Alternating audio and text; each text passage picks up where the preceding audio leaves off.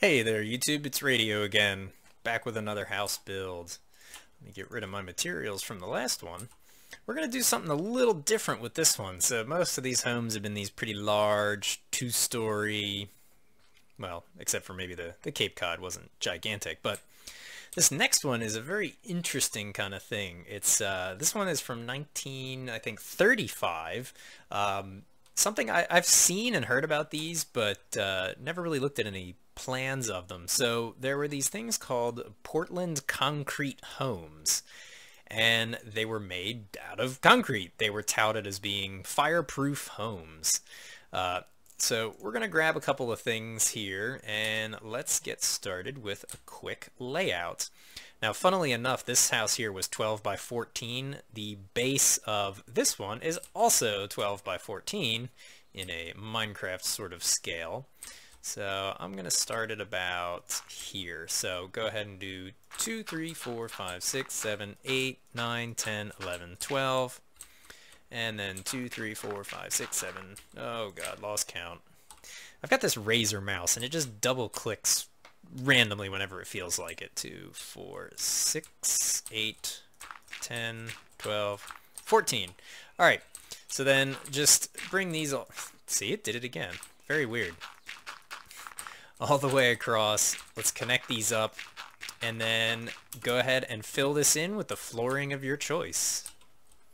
Alright, now we've filled in the center. I've just used a standard oak wood flooring. Next little bit we're going to do is get the little exterior details in here. So if we come around the side, you're going to want to come in by 1, 2, so leave those 2 empty. Come out by 1. And then from here, let's see, 1, 2, 3, 4, 5, 6. Alright, so then go 6 back. 2, 3, 4, 5, 6. Now what that means is knock out these interior 4, fill those in. Next up, come out by 2, right there. That is going to be where the little front porch section starts. And, let's see, let's count again. We're going to come over by 1, 2, 3, 4. Here on the 4th one, come out by 3, and then across by 6 again. Fill that in, and same deal here. Knock that out.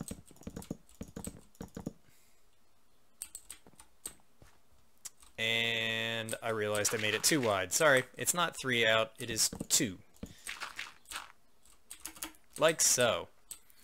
So that is what that ends up leaving us with. So for this area here, this little front porch kind of area, I just went with like a smooth sandstone material. We could grab the stairs as well if you wanted. And then just, you know, make a path however you want, straight out to the road. Next up, we are going to do the standard like I normally do, 4 high. And fill in everything 4 high around the entire perimeter. Alright, and there we go. We've filled everything in 4 high. And of course the reason why I've done that is because, you know, this is going to be your roof height right here. Cool. Next up, a couple little caveats to do here. So this front section that pokes out, fill in that roof like so. And then punch out the middle 2 rows like this. So that's going to be the first front window area. Then over here is the doorway. We're going to knock out those 3. So there's the door. Over on this side, same as the front, except we're going to knock out those 2 and then cover the top like that. Good, and then that's those. So next we're going to lay out the interior.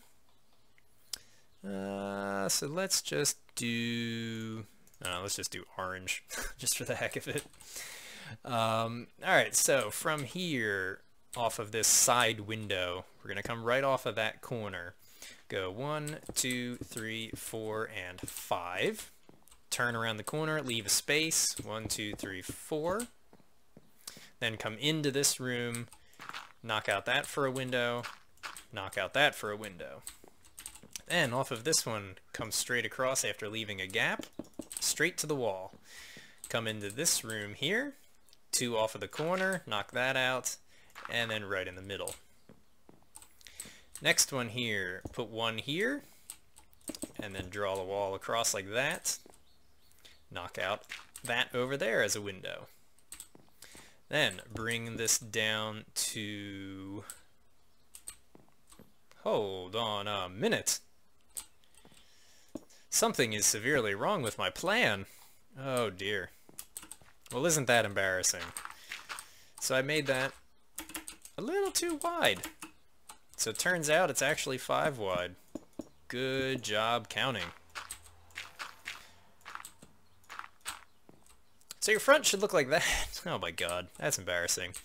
Alright, so your front one is 5 wide, that one is 6 wide. My fault. Anyway, oh god.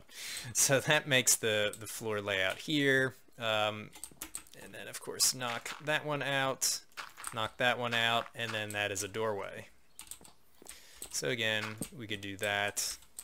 You know, you could put on a small, like a small landing here or something like that. Okay, so next order of business, just pull all your walls up to 4 high, just as we do kind of everywhere else. And then bring the ceiling across and fill in all of this area.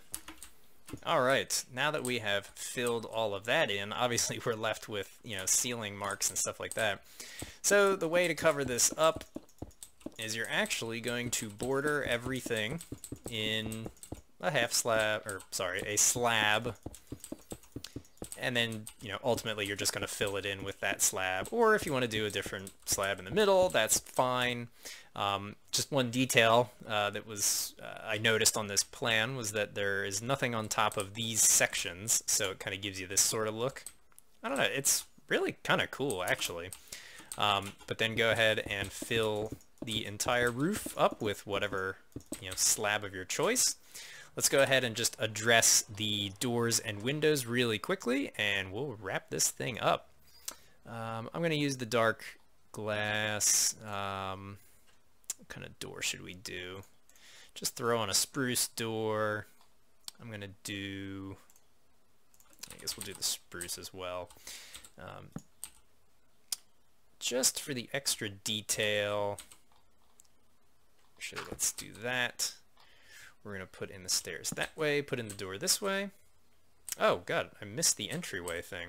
So there is a entryway sort of little room thing here. You can kind of do this. You don't have to do it if you don't want to, but it's there, it exists, so. Then, of course, for the rest of this, just start filling these guys in. I love the effect that the panes create. Like, how cool is that? Then, of course, just go around, fill in the rest. Again, we got another doorway here. Oh, I lost my door. Get my spruce door back. Pop that on. There we go. Window, window, window. Almost done. There we have it. One last little piece of detail you can do is put those up there. And there you go. The 35 Portland concrete home.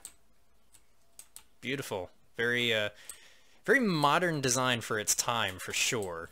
But I really like it. It translates well to Minecraft, I think. So there you go. Now with the moon coming up, we'll wrap it up there. So until next time, I've been Radio. Take care.